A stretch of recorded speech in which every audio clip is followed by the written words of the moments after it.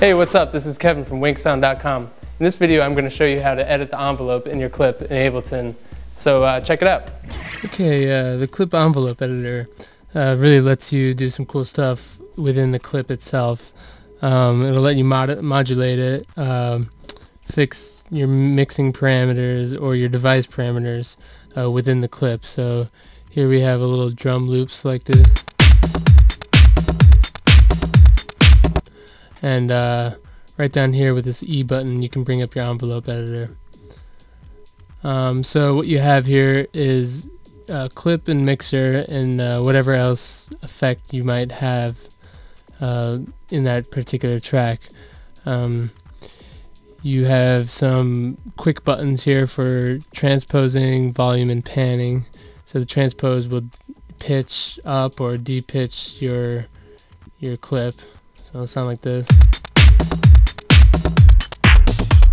And it works just like automation. You just got to double click on the red line and or highlight a particular area and then bring it up and bring it down however you want. So that's transposing. Volume works the same way. If you want one part quieter and the rest a little louder, you would just do that, bring it up. So that's volume, and the pan works the same way. There's also a cool little thing called sample offset, which works best if you are using beats for your sample warping, and that'll work for some like beat juggling or whatever you want to do with your drums. So I'm just gonna sample offset this little clip right here, this little part of it. And you know, you can mess around with that to do some cool stuff. The linked button here is pretty useful. It will link whatever you've done.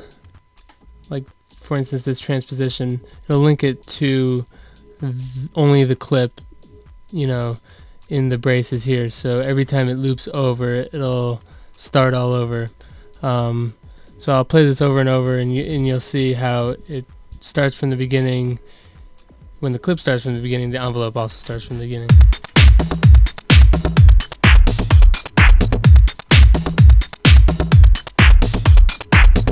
But you could unlink it if you want your envelope editing to go farther than just the clip itself and encompass the track, you know. So if I unlinked volume, and let's say I want to fade out this clip, but it's going to loop 8 times. So if I just faded it out when it was linked, it would fade out and then start all over again when the clip started. But I want to fade it out over time.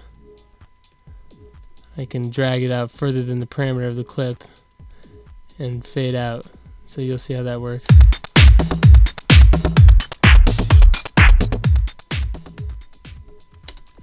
So that link button is pretty useful there.